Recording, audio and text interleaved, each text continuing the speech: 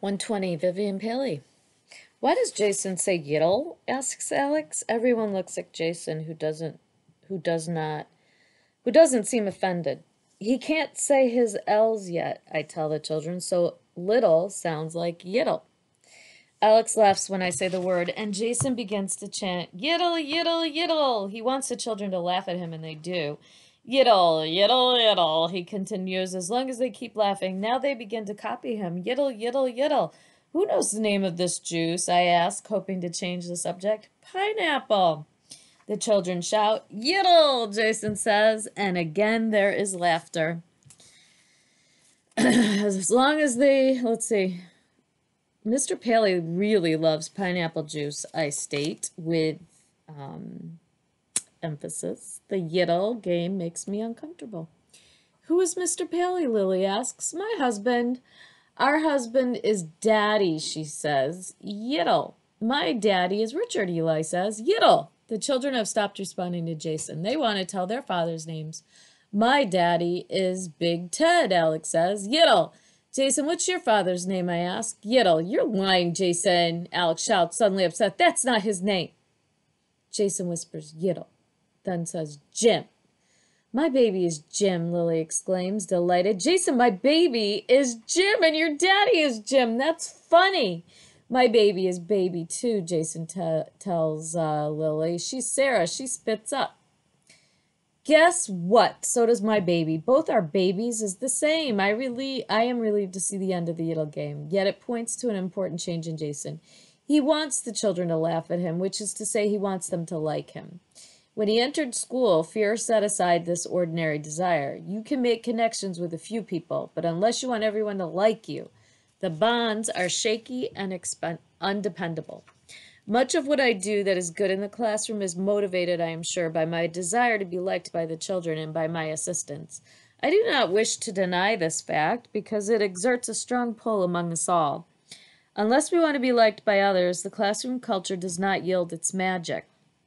Staying a moment longer with my own case, what specific acts of mine are intended, no matter what other accompanying benefits, to cause my classroom family to like me? Everything that demonstrates my interest and affection. I listen carefully to people's ideas. I quote them to one another. I laugh at their jokes, though I didn't laugh at you, I admit, and try sometimes to make them laugh at me. I tell good stories and respond gratefully to the ones I hear. All of the above are certainly elements in a plan to encourage growth and change in others. But in addition, I am promoting my own cause. In my secret fantasy, the children tell their their families, I like Mrs. Paley. She's the nicest teacher. When I see a new teacher, it was the principal's approval I sought when I was a new teacher.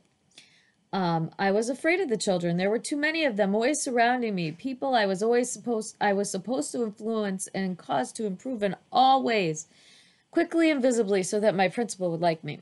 Only as I began to seek the children's approval could I concentrate on individual needs and differences. If you want a certain person to like you, then you find out what makes him or her happy. I began to realize that I could not teach much to anyone unless the person liked me a lot.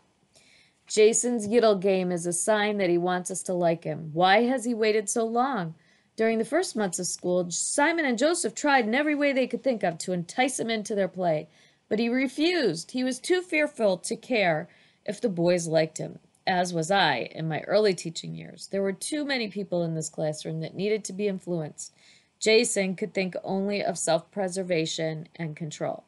Jason's most reliable tool has been the helicopter. Mine had been drills and exercises. Both Jason and I, as newcomers to a classroom, hovered over children without landing on their runways, without entering their fantasies. I cannot avoid my own premises and experiences, and I can only pretend to know Jason's. But he is a child who causes me to analyze myself and everyone else. In his visible confusion, he often clarifies matters for me.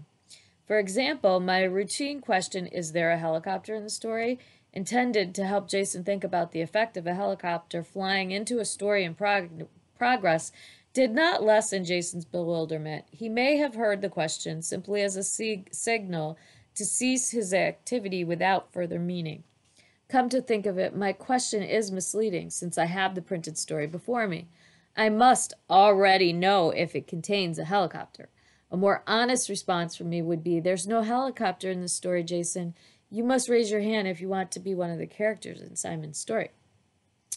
When the children began to put helicopters in their stories, he was then able to ask himself his own urgent questions. Will the author have power over me? Will I surrender a piece of me if I act in the story? Not all children respond with such intensity. For Katie, issues of power and influence seem to create new obstacles.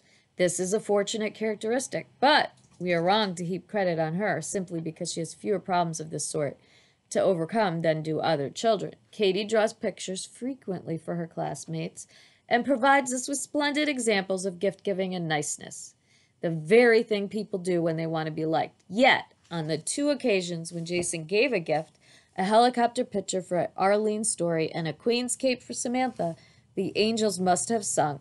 Did Jason make those gifts because he wanted to be liked? I think, knowing Jason, he was curious to know how he would feel. Wanting to be liked is a major commitment with far-reaching positive implications for school life. It is well to ask ourselves before denying a child certain kinds of behaviors. If the child is trying to find a way to be liked, is the behavior designed to make us laugh? Laughter is not enough for Jason. He seeks other connections. Do you have a helicopter, he asks Alex. No. He repeats the question moments later. Alex, do you have a helicopter? No. When Jason asks a 3rd time, did you want Alex to play helicopter with you? My blades are broken. I have to fix them. As I resume my place at the story table, I hear Alex. Do you have a helicopter? What is Jason's question about, I wonder? Alex doesn't seem puzzled. I might get one. This kind? Yeah, I think so. When Joseph arrives, Jason begins to question him in the same way. What kind of helicopter do you have, Joseph? I don't have one anymore. Do you have a helicopter? Joseph stares at Jason. I didn't get a helicopter. Do you have this kind? No. Why does Jason continue in this manner? Perhaps he can now imagine himself playing helicopter with another child, but cannot imagine someone holding one of his helicopters. Even within the safety of a story, his helicopter is not to be touched. This must be a great struggle for Jason. He wants to play as others do and has made important beginnings. But at the heart of this play, his play is the helicopter. His helicopter. That glorious private symbol he cannot share. Does Jason suspect, I wonder, that an even more glorious feeling awaits him? The freedom to share his fantasy with another child.